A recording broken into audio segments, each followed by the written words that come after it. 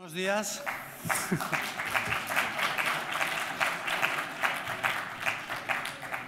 Good morning, everyone. I hope you're not too damaged after yesterday. I've heard rumors during the breakfast, and Ulrich has recommended me to take it slow.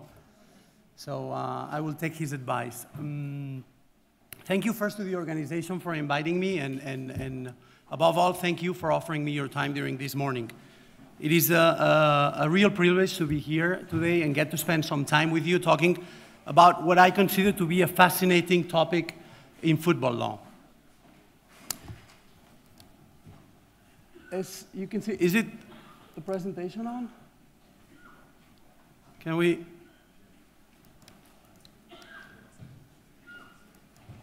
I'm sorry? No, there you go. Okay, I don't think, it's not working.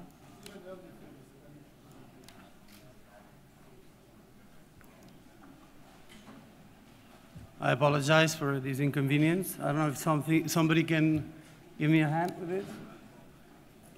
Now, there we go.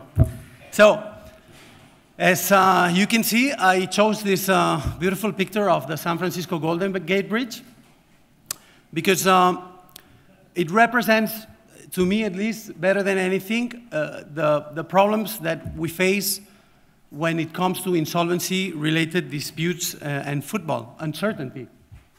We know where we want to go. We want to cross the bridge, get to the other side, but we don't always know what lies ahead, whether we will find traffic jam, what speed we need to drive at, how long will it take. And something similar happens when we have an insolvent club in front of us.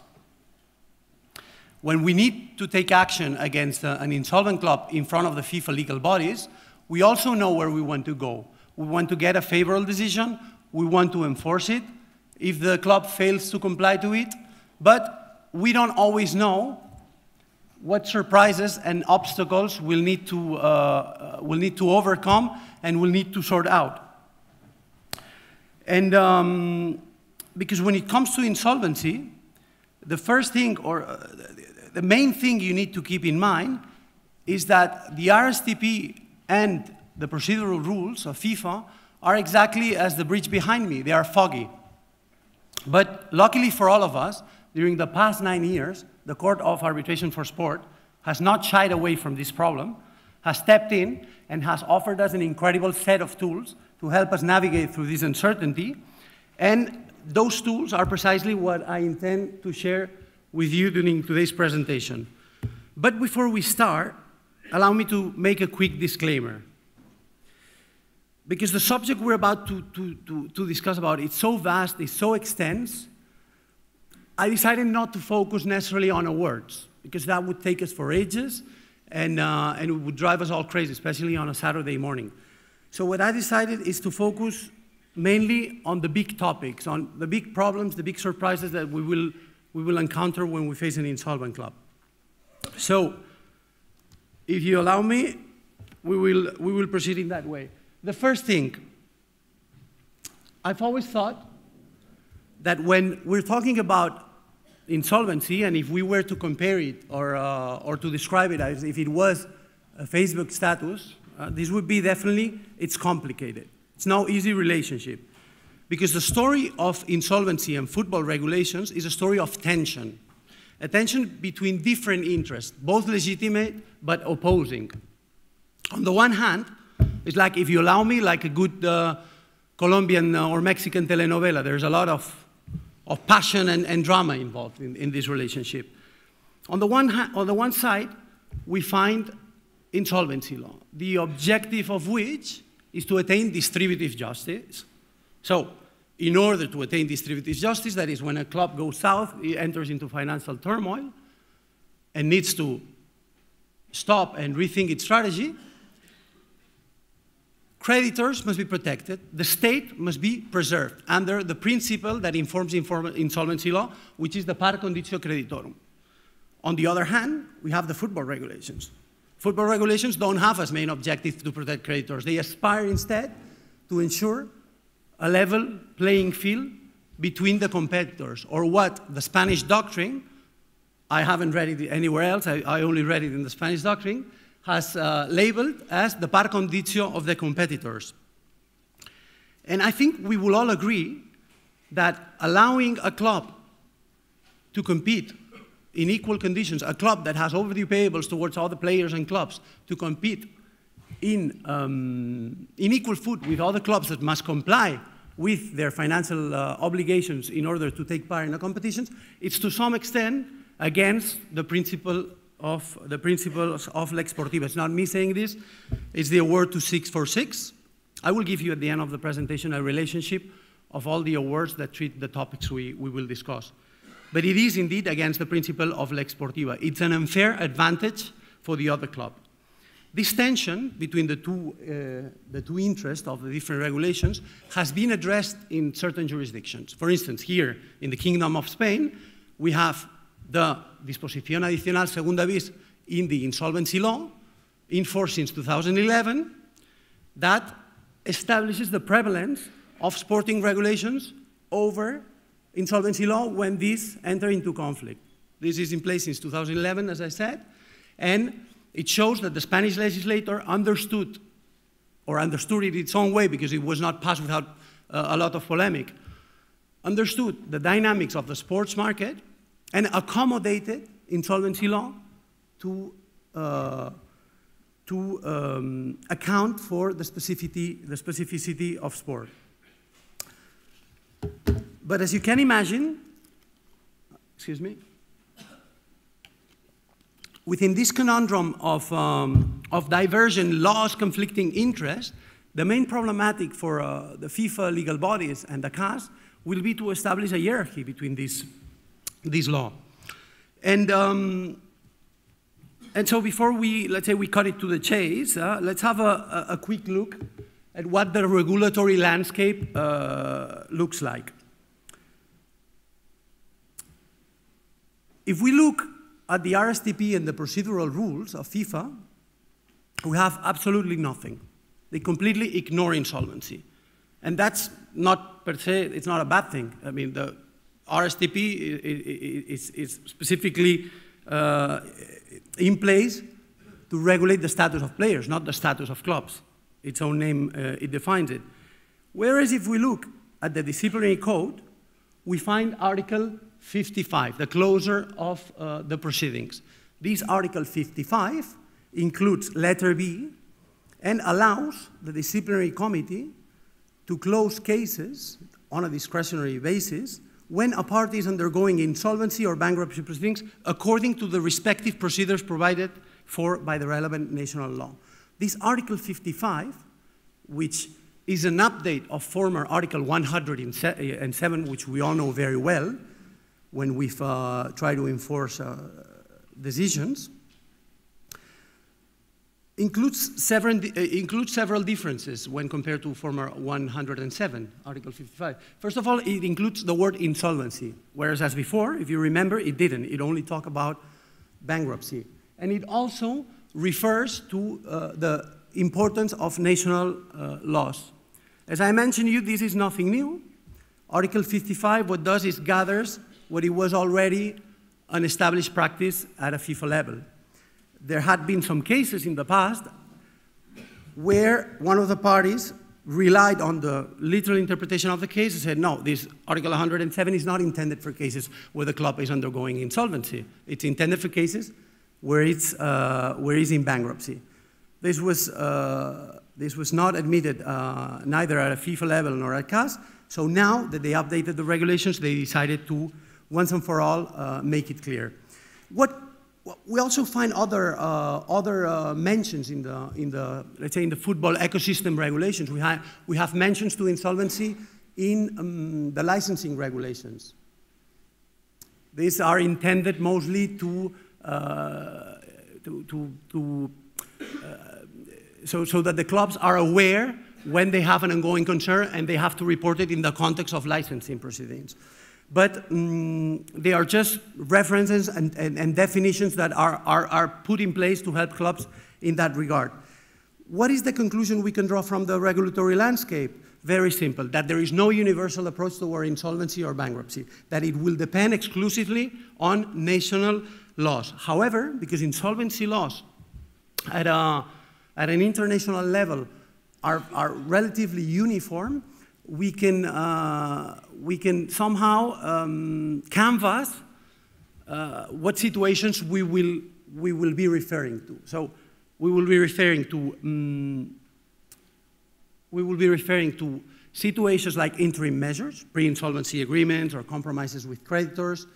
We will be referring to insolvency proceedings, where the club can no longer face its payments, it has to stop, and it has to, let's say, approve a reorganization plan, restructure its activity, and regain financial stability and credibility, and also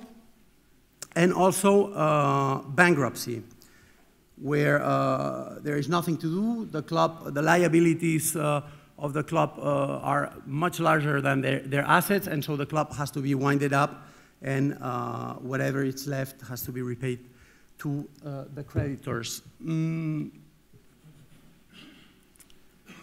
Once we've seen the regulatory landscape, let's see what kind of disputes, let's say, are somehow incident to insolvency, or where insolvency can enter the scene of football-related disputes. If you read both the regulations and the jurisprudence that we have at our disposal, you will see that there are two types of disputes. On the one hand, we have contractual-related disputes, okay? And on the other hand, we have licensing-related disputes. These are the two big areas of the regulations where insolvency will be incident. We will be focusing today, I will be focusing this presentation on the first of them, on contractual-related disputes. Licensing-related disputes, and I just make this as a quick side note, they refer to the notion of overdue payables. You know that when a club goes into bankruptcy or insolvency, its status changes, its capacity to pay changes. And so, the discussion at a licensing level will be whether, once we've gone into insolvency or into an assimilated situation, whether the amount is overdue or not. You have to know that most licensing regulations, both at the AFC and UEFA, provide for an autonomous definition of overdue. So as opposed to contractual-related disputes, where national laws will become extremely relevant, as you will see, in licensing-related disputes, the intensity of national regulations or laws on insolvency is much less, is lesser. In contractual-related disputes, we have to distinguish at the same time between disputes relating during the adjudication phase, and you can find therein all the spectrum of Article 22, employment-related disputes between players and clubs, coaches, training compensation solidarity mechanism, and disputes between clubs related mostly to transfer agreements. There is also the disputes which regard the enforcement phase. Once we have decisions, we need to enforce it. That's a different type of dispute. And there's a third type of disputes, which I don't mention in the slide, but which are extremely interesting and important, which is a subcategory of contractual disputes, and they are succession of clubs-related disputes, where insolvency also can become relevant. Succession-related disputes can affect both at the adjudication level, when we want to get a decision from the FIFA legal bodies or from CAS, and we have to decide whether we take action against our debtor, our club, or against the newly incorporated club, but also they become incidents, especially now with the approval of new Article 15.4 of the Disciplinary Code, they also become incident during the enforcement phase. Article 15.4 becomes extremely important because until now there was discrepancy at a CAS level. We have contradictory awards as to whether you could enforce directly a decision against the newly incorporated club. On the one hand, we have Rangers de Talca that somehow tells us that you could potentially enforce the credit against the newly incorporated club. On the other hand, we have Ivan Bolado case where the arbitrator said, no, you have to go back to the adjudication. If you want to enforce or you think you have a credit against the newly incorporated club, you have to take the case back to the adjudication phase and get a decision and enforce it and account for the statutes of limitations, which was a big problem because, you know, proceedings lately in FIFA have not been particularly fast. So let's begin with the adjudication phase.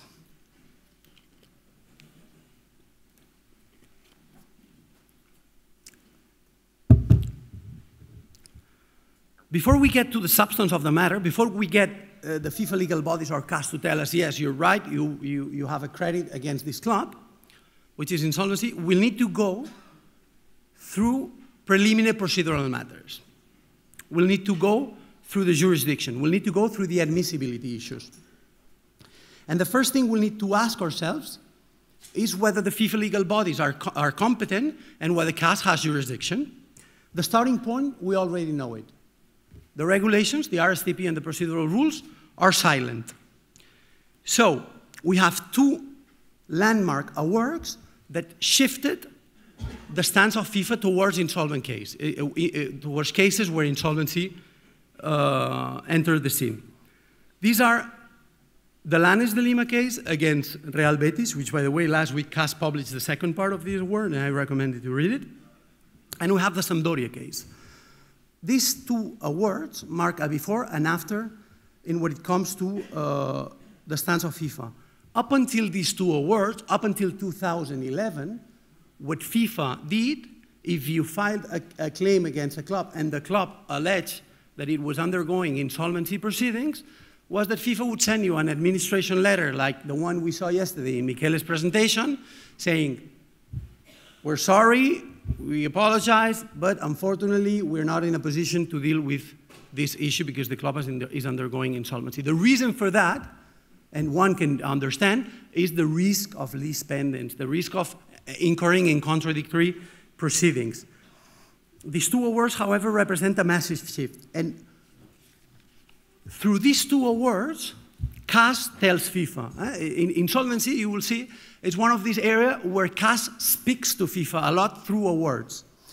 One would say that they are awards with a certain normative value, and it's true. You can hear CAS talking to FIFA when reading the awards.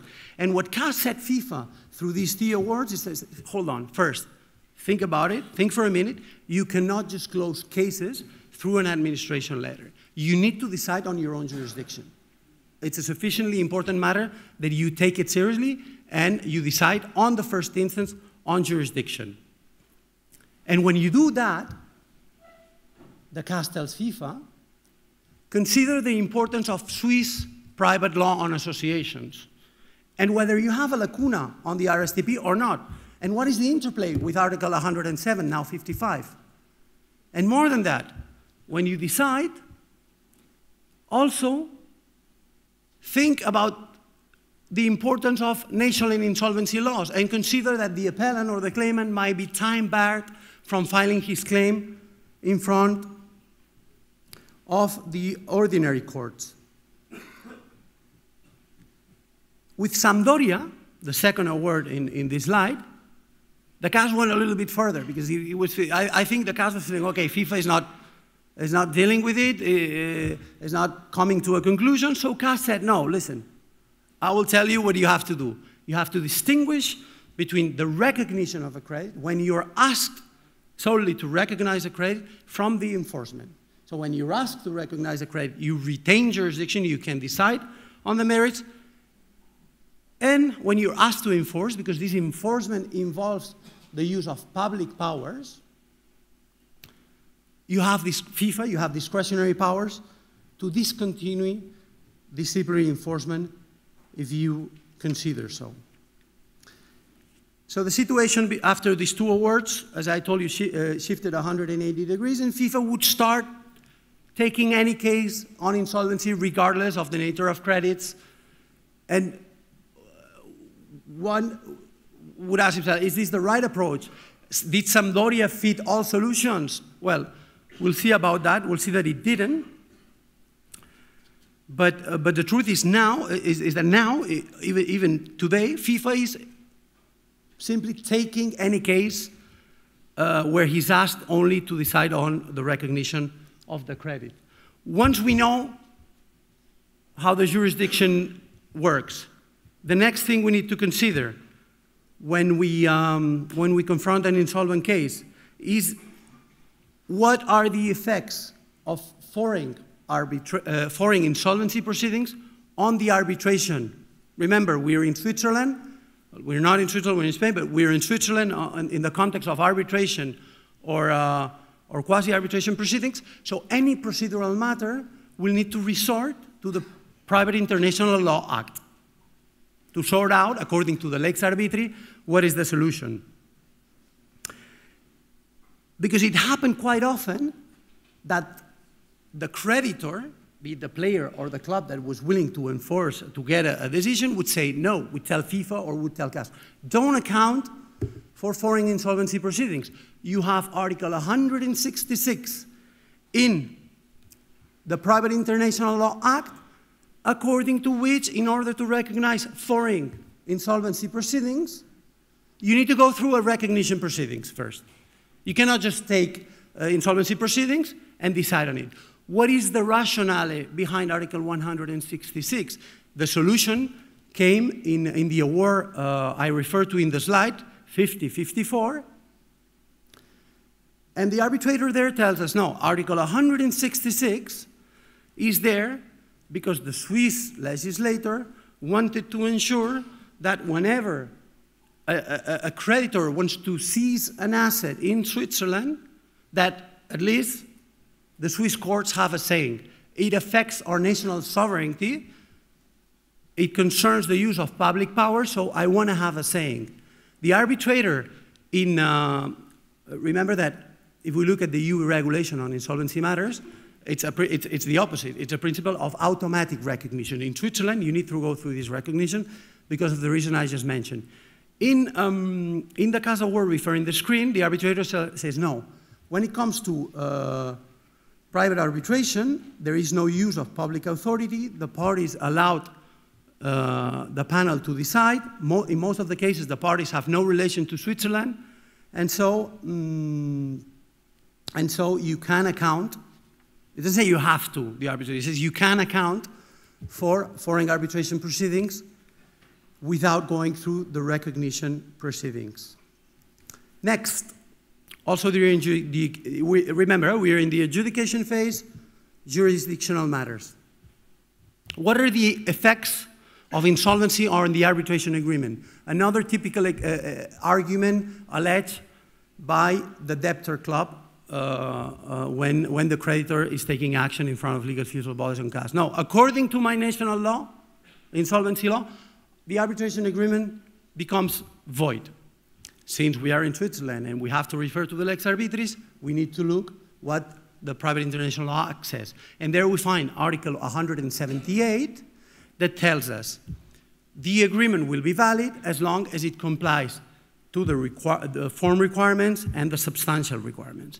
As simple as, when it comes to the form, it has to be concluded in written form, and to the substance, it has to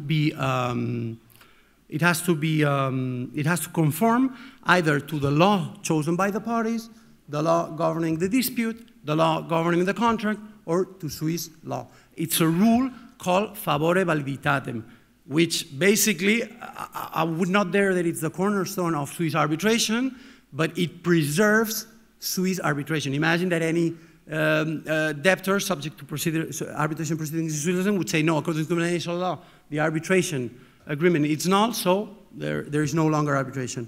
We have two awards, 5054, Istres, which I referred earlier also for the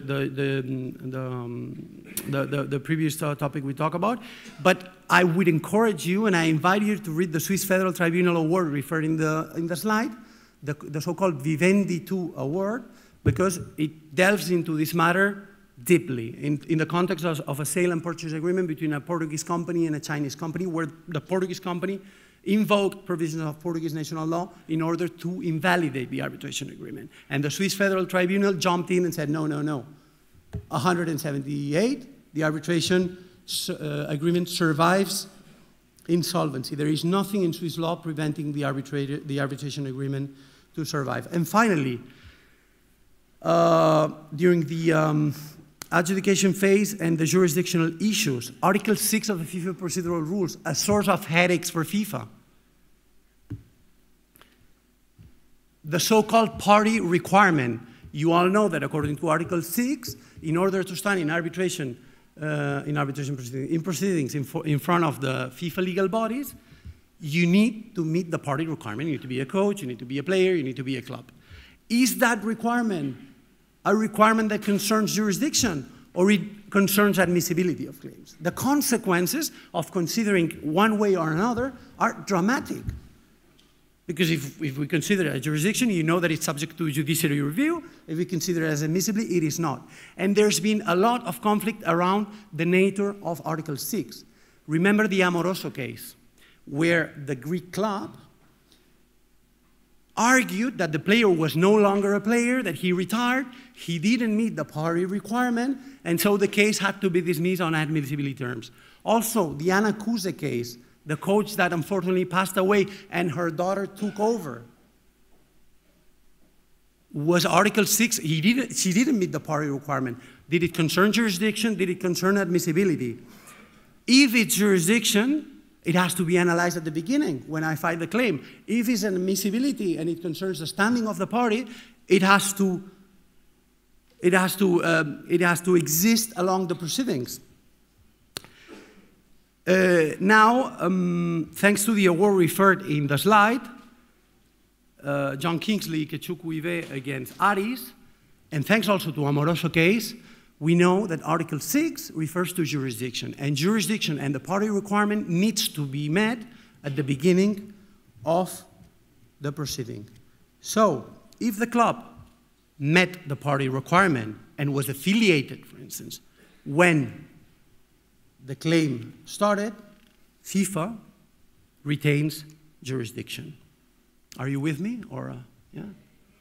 Okay, thank you, because I know it's, okay.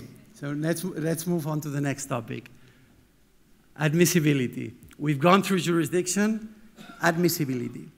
The difference between admissibility and jurisdiction might seem obvious to all of us, but I always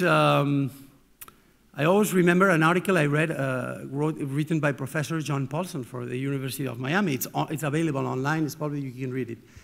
And he says that jurisdiction and admissibility are like night and day. But when it comes to arbitration, when we are in arbitration, we're most of the times in a twilight zone. We don't know whether we are more towards the day or more towards the night. And he proposes a very simple exercise to discern between the two institutions, jurisdiction and admissibility. He says, if you don't know where you are, just ask yourself, what is the reason for the outcome of the case? Why have you succeeded in raising the exception?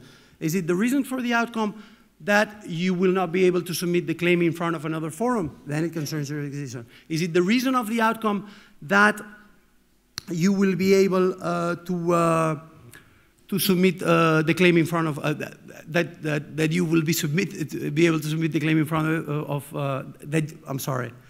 that you don't have the right to submit the claim in front of any other forum? It has to be dismissed, let's say, on substantial issues. Then it affects admissibility. Remember, there's also an amazing article written by Antonio Rigozzi on doping cases. What happens if you miss the deadline? Is it a question of jurisdiction, ratione temporis, and then I could potentially go to state courts? Or is it an admissibility? So the question is not, and there's a lot of polemic also at a Swiss Federal Tribunal level, if I'm not mistaken. There's not a clear line. So watch out, because the consequences I mentioned earlier are dramatic. So the first thing when it comes to admissibility, the status and the legal capacity. We'll go very fast through it because otherwise we'll run out of time.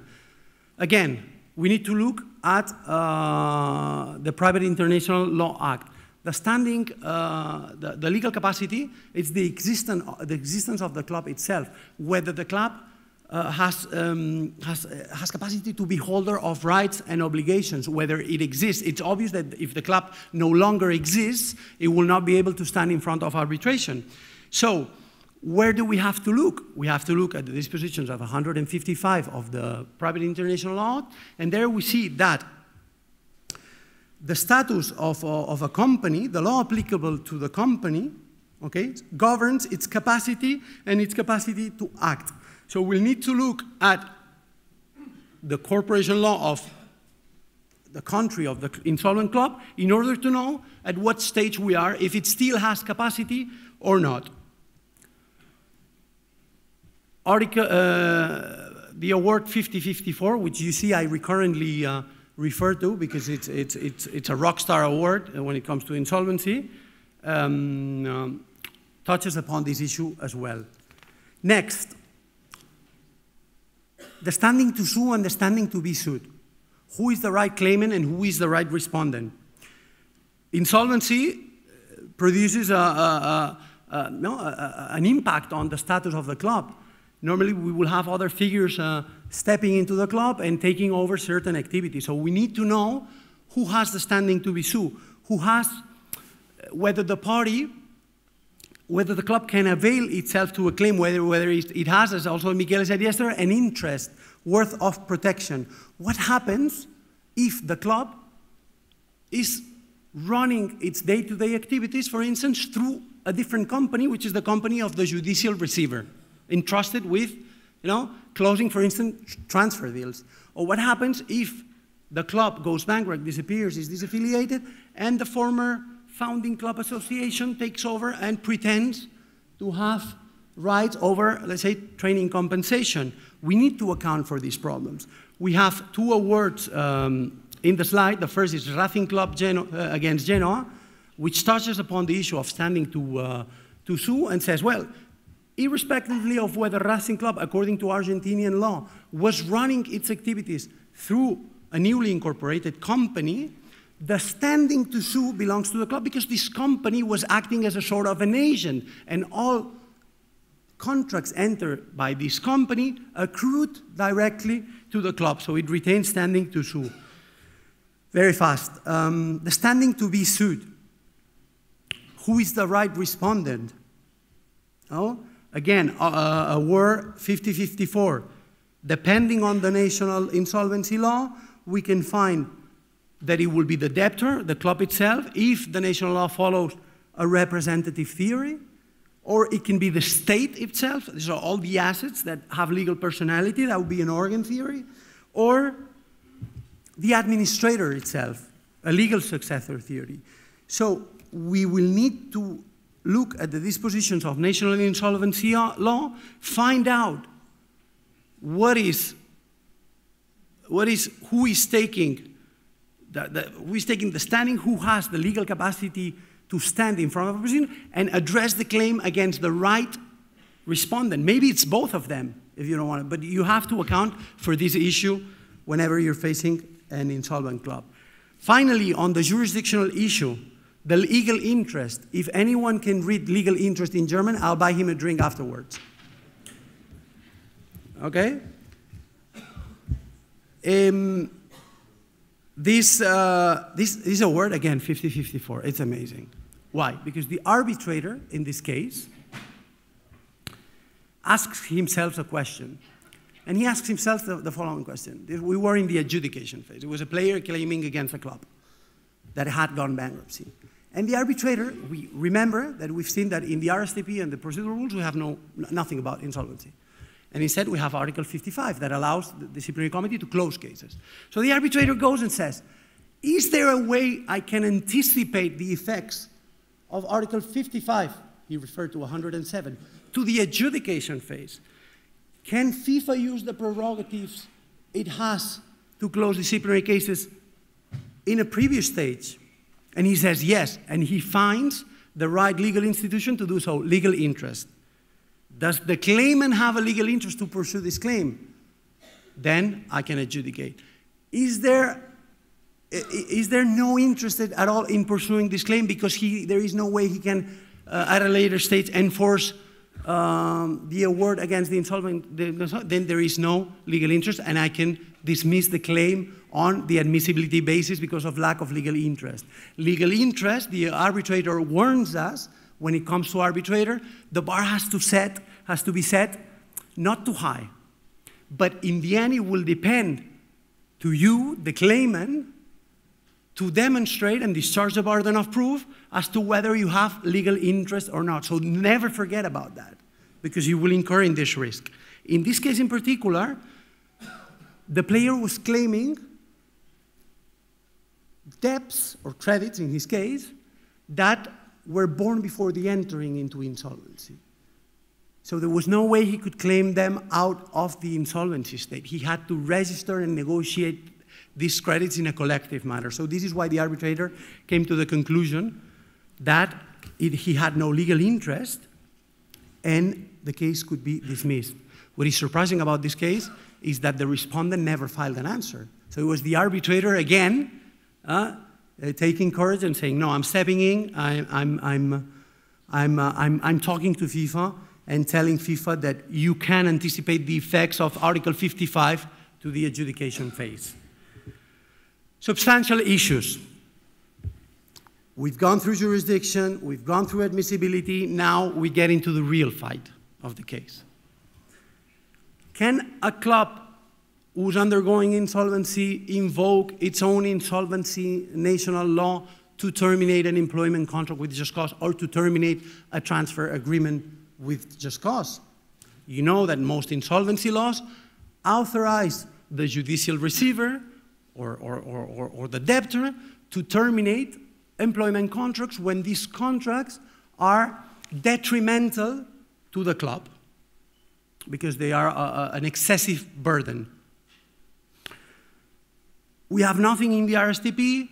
There's not so many jurisprudence.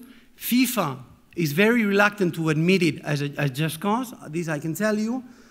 We have specific jurisdiction in Spain. We have in particular two cases, Movilla and Sandoval against Rayo Vallecano, where state courts analyzing similar provisions in Spain tells us that you have to adopt a very restrictive approach toward these termination causes. And then we have this award I'm referring to in the slide, where the discussion was not about whether there existed just cause or not. It was about a right to claim training compensation by Grenoble from Sporting Club. And Sporting was saying, no, you're not entitled to training compensation because the former club terminated the contract without just cause. And Grenoble was saying, no, the club did not terminate the contract without just cause, the employment contract with the player. It terminated on the basis of French insolvency law, and so it had just cause. And the arbitrator didn't get too deep into the matter, but he said, I'm not considering insolvency law as just cause because you have not demonstrated me, debtor club, that you are not at fault for the insolvency itself. You have not shown me that the reason why you entered into bankruptcy in this case is not imputable to you. One now wonders whether if I can demonstrate at the end of the procedure that that the reasons for the insolvency were the circumstances of the market and not my subjective fault, it would be just cause or not. This is the only, let's say, hint or trace we have or I have found in the jurisdiction. So what conclusions can we draw from the adjudication phase? Remember, contractual disputes, adjudication phase, jurisdiction, admissibility, substantial issues. The conclusions are the following. FIFA and CAS will be competent. CAS will have jurisdiction when it is asked to recognize a credit. We can also anticipate the effects of Article 55 to the adjudication phase if we can demonstrate that as a debtor club, when you're defending the insolvent club, if you can demonstrate that there is no legal interest, the claim must be dismissed on admissibility grounds. There won't be jurisdiction when the credit has already been recognized and you have an enforceable deed of judgment that allows you to go directly to enforcement. National law will be crucial to determine the status, the legal capacity, and the standing to be sued and sue of the party.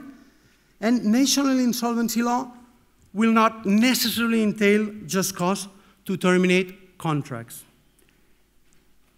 And finally, FIFA Disciplinary Committee will have discretionary powers to discontinue cases when the club goes into insolvency and bankruptcy.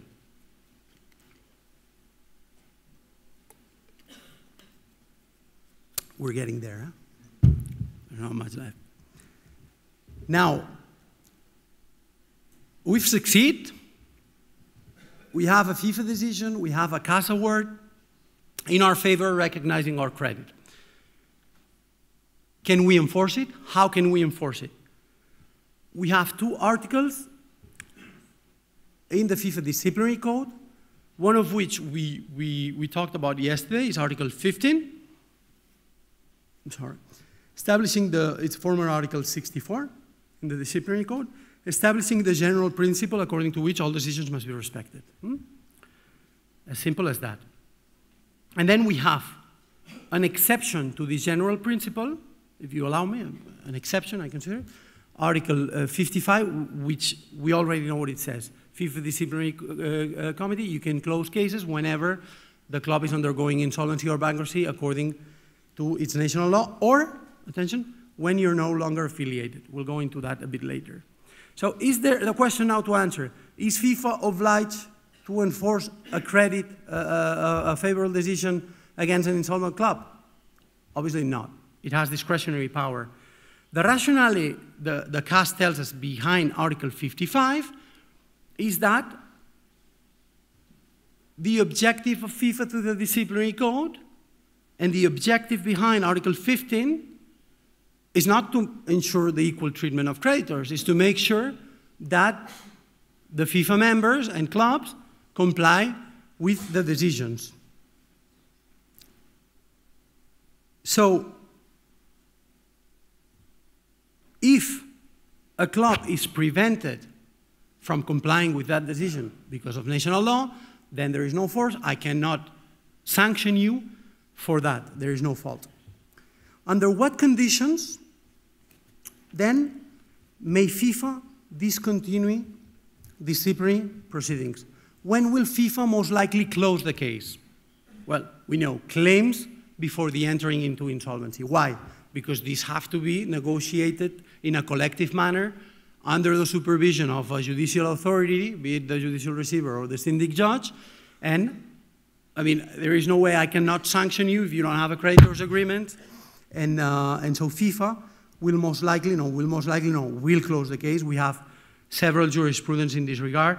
The most clear of which to me is 4162, Liga Deportiva Alajuelense. Alajuelense, it's a bit like legal interest in German. It's difficult to pronounce in Spanish. Huh?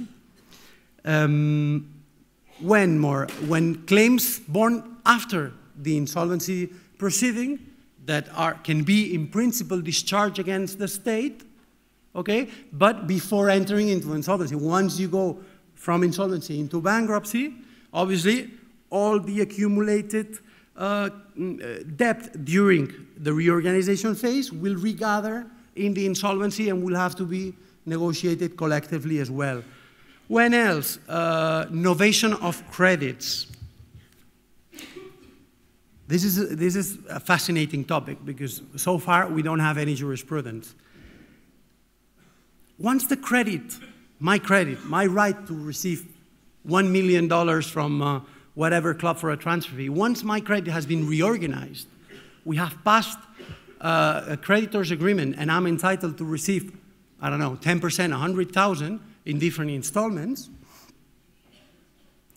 is the source of that obligation the FIFA decision or is it the creditor agreement? There's been a novation of the credit. That's unquestionable.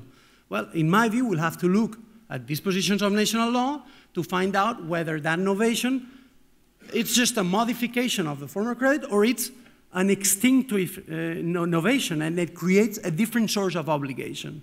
So watch out because that's a tricky discussion. And a discussion I was having yesterday with Carlos, I don't know if he's here or not,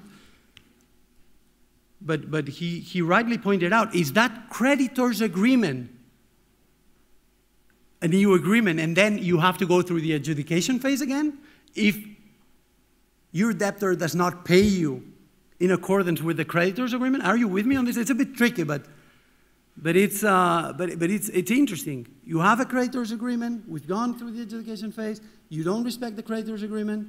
Do I have to start from the adjudication phase, or I can enforce it through the FIFA disciplinary commission if the novation, if the source of obligations, it's still the FIFA decision?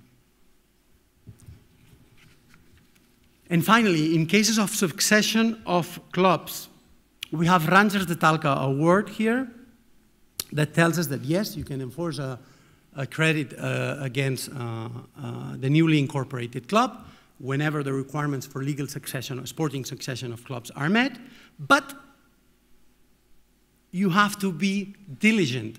You have to register your credits in front of the insolvency state of the former club as well. Because if you act negligently, you risk the FIFA Disciplinary Commission committee closing the case. What are the unsolved challenges? We've crossed the bridge. We're on the other side, but we see that still some fog remains if we look through the rear-view mirror. These are the unsolved challenges that I encourage you, because I truly believe this is a fascinating topic. I encourage you to think about, to read, and to share any thoughts you have on that. What are the limits of legal interest? We've seen during the adjudication phase that if we don't have a legal interest worth of protection, the claim can be dismissed from the very beginning, from the adjudication phase. What are the limits to this? What if I'm asking not only for receivables that must be registered within the insolvency state? What if I'm asking for compensation and I depend on a FIFA decision to acknowledge me that right to compensation? Or bonuses that have not accrued yet? Or imagine that I'm a Brazilian player or a player from Argentina or from, I don't know, the island of Palau, I don't care. I was about to say remote place. I'm not saying that Brazil or Argentina are remote places. For me, they are. But imagine you're a foreign player and it's an insolvent, I don't know, Bulgarian club, and you've never been notified of the insolvency proceedings. Do you still have legal interest or not in that place? We don't know. We'll see. My opinion is that you have. What if, is it funny? Yeah. What are the effects of res judicata and lis pendens? Can the effects of res judicata, when I've registered my receivable in front of the insolvency state, my overdue payables, I'm a player, you have to pay me 5 salaries. I went to the judicial receiver, I registered my credits, but I'm also asking for compensation. Does res judicata affect, because I've challenged the termination of contract in front of the judicial receiver, does that imply that electa una via non datur recursus alteram, that I cannot go as well in parallel through the FIFA, let's see, avenue? Because of res judicata, I already have a decision, or lis pendens? What else? What is the duty of diligence of creditors? In the same way, we can anticipate the effects of Article 55. Remember, we can close cases if you're in insolvency, and we can anticipate that to the adjudication phase when I'm trying to get a decision. If you can anticipate those effects, can we also anticipate the effects of the duty of diligence of creditors? And let me explain you. If you player or club that are taking action against an insolvent club have not registered your credits in front of the insolvency state, and you've acted negligently, although you were communicated by the judicial receiver, can you still make use of the FIFA avenue or CAS? If you ask me, I think the duty of diligence should also extend to the adjudication phase. We're about to finish, huh? It's only 2 more minutes. Hang on in there. What is the nature of claims? Now imagine a sell-on clause. I transfer you a player. for, I don't know, 300,000 euros, and I retain, as the club of origin, 50% of the next transfer. And before you sell the player, you go into bankruptcy, or you go into insolvency, reorganization. Obviously, I will not be able to receive the 300,000. I will have to register my credit into the insolvency state. But what happens with the insolvency, with the sell-on clause? When is the right born? Is it a conditional claim? Is it somehow contingent? Do I have to register my conditional right also in the insolvency state or not? Are you following me? It's tricky, but it's important. Because me, as a debtor club, according to my national law, I would say, no, but you register your credit, but you forgot to register this conditional right, which according to my national law, you had to register, so you lose also the sell-on clause. We don't know what will happen in there in case yet. And finally, what happens if the player becomes insolvent? Imagine that you have a client that has been condemned to pay, I don't know, 20 million euros to his former club, and you go insolvent. What happens there? We don't know. So we have exciting times ahead. Insolvency, as you can see, and you will all agree with me, and I can see it on your faces, it's a fascinating topic. And just to wrap this up, I prepared you a slide which the current situation. This is FIFA against everybody with one single article. And that is CAS talking to FIFA. So that would be it. Thank you for your attention. I hope it hasn't been too long. And I will be happy to take any questions from you. Thank you.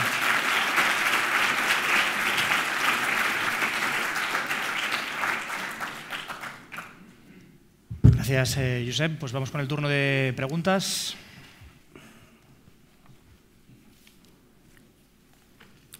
Espero que no haya muchas, ¿eh?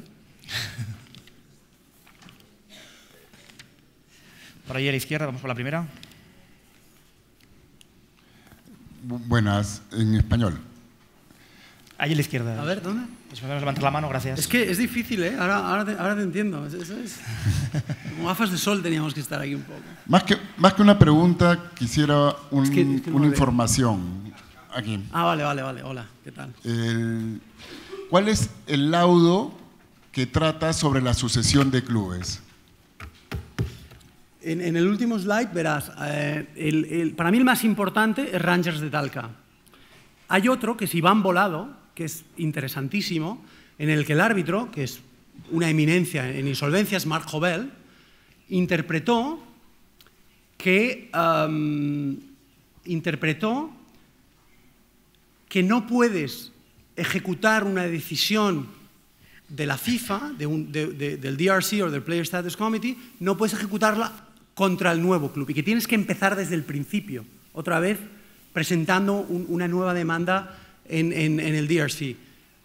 El artículo 15.4 es lo que decía, cambia esto y ahora se permite, ¿no? Porque FIFA dijo, ostras, tengo dos, me imagino, me intento meterme en la cabeza de FIFA, no sé si fue así, pero quiero pensar que fue así. Entonces FIFA dijo, ostras, tengo jurisprudencia contradictoria, por tanto voy a aclararlo en mi reglamento de una vez por todas. Es decir, sí que se puede mientras demuestras que haya una sucesión deportiva de clubes.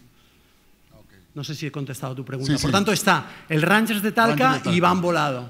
Okay. Están en el último slide. No sé si quieres que lo ponga en tal, pero sí. Gracias. ¿Alguna pregunta más? Aquí a la izquierda también. José, no me fastidies. Hemos dicho que no me preguntabas.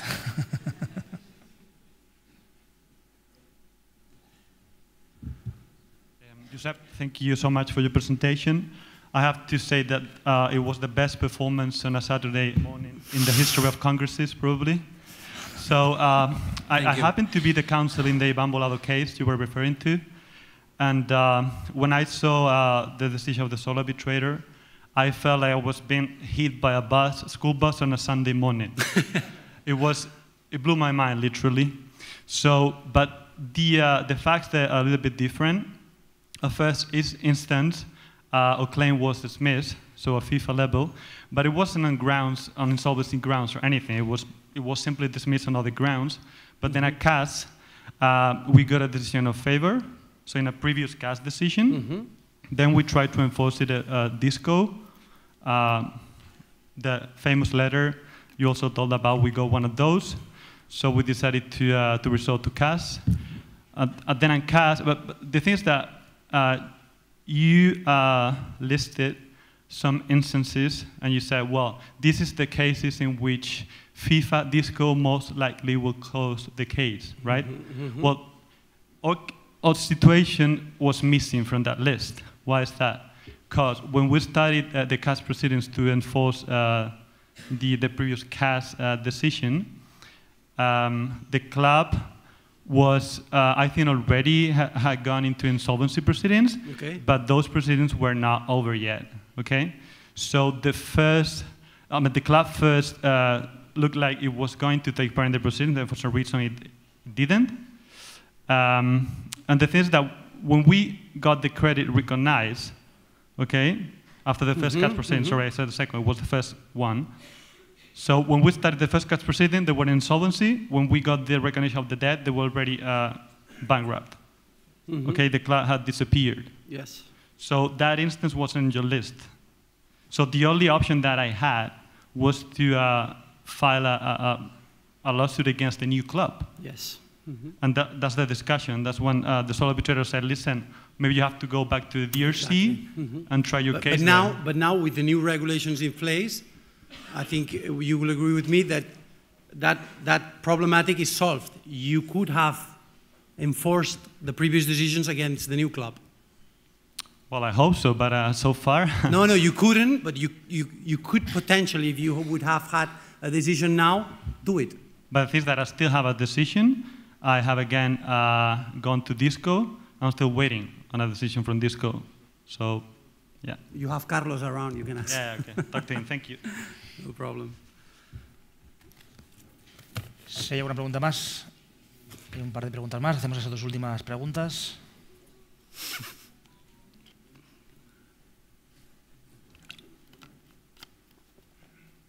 Con el tema de la debida diligencia, te voy a preguntar cómo lo ves posible esta opción.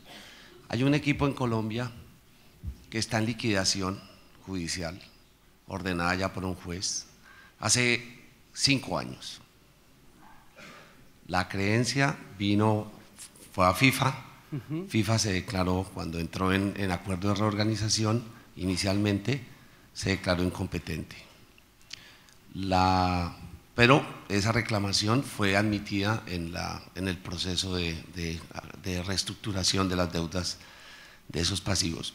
El equipo sigue jugando como si nada y los acreedores llevan 5 años esperando la decisión, que se tome la decisión, que se formalice la liquidación del club. Hay activo suficiente para pagar esas acreencias, pero el club sigue jugando sin problema. ¿Tú crees que uno podría venir a pedir disciplinariamente? ¿Pero tiene dimensión internacional la disputa? Claro, tuvo inicialmente, es un jugador extranjero, varios jugadores extranjeros que están como acreedores del club esperando que se liquide y que se cumpla, pero el club sigue jugando sin problema y la federación no toma ninguna decisión. Ahora mismo no hay ningún problema para que la FIFA decida sobre el reconocimiento de un crédito, independientemente que esté en insolvencia o no, a no ser que haya argumentos de peso, por ejemplo lo que decíamos de res judicata, es decir, si yo estoy pidiendo $10.000 que me deben de 5 salarios atrasados y esos $10.000 ya los tengo inscritos en la masa y están reconocidos, no hay interés legal para continuar con esa reclamación en la fase de adjudicación. ¿Me explico? Sí. Entonces FIFA puede decidir, oye, case rejected, o puede reconocerlo, es decir, si considera que hay cierto interés legal. Por ejemplo, si tú estás pidiendo una compensación o bonuses o no se ha comunicado, es lo que decíamos. O sea, there is no one solution fits all. Y además, como solo tenemos un artículo, pues las variables son múltiples. En este caso, por lo que me dices, dependerá mucho de si lo que pides ya está reconocido por el juez síndico en el concurso o no. Porque si ya está reconocido, realmente no hay ningún interés en continuar con una reclamación ante FIFA. ¿Me explico? Sí. Tenemos una última pregunta aquí, delante. ¿Cuántas preguntas? Oye. La última. Yeah, hello. It's concerning enforcement of a FIFA award on the sporting successor of a club. Is there a time bar within the creditor can request enforcement? If there's a time bar, well, there's a statute of limitations in the disciplinary code. I don't know, what is it? You can, I mean, according to the new disciplinary code, if I'm not mistaken, it's claims received or decisions received after July, after the entering into force. You cannot go that way if you have a previous decision before the entering into force of the new disciplinary code.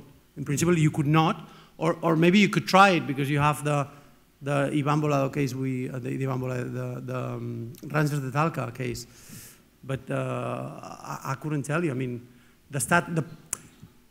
in the end, the disciplinary proceedings have a general status of limitations, if I'm not mistaken, of what, 5, 10 years, depending on the infraction, 5, 10 years? There's people from disciplinary here, I don't know exactly. But within that statute of limitation in the disciplinary code, you could potentially start enforcement proceedings at any time, and there's no need to justify it. You could take your time. ¿Sí? 5 años, 5 years. Thank you. Guys from disciplinary, always ready. What else? Nada más. Cerramos con esta última pregunta. Había una más por aquí, creo. No, no más. Bueno, pues lo dejamos. Muchísimas gracias. Gracias a Josep.